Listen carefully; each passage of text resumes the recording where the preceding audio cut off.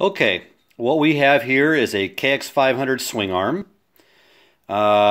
We have machined the slots out to fit a 25mm rear axle.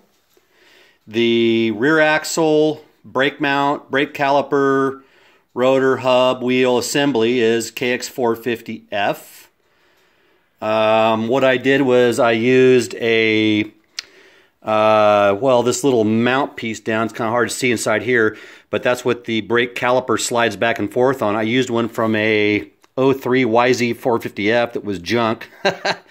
So I cut that off, welded that on there, and as you can see, we have this really cool Devol Brake line oil cooler.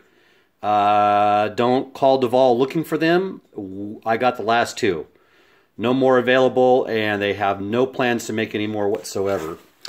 In addition to this, we will be using a aftermarket rear brake rotor, stainless steel braided hose, so those will help the braking power a bit more, and hopefully a little bit on the cooling.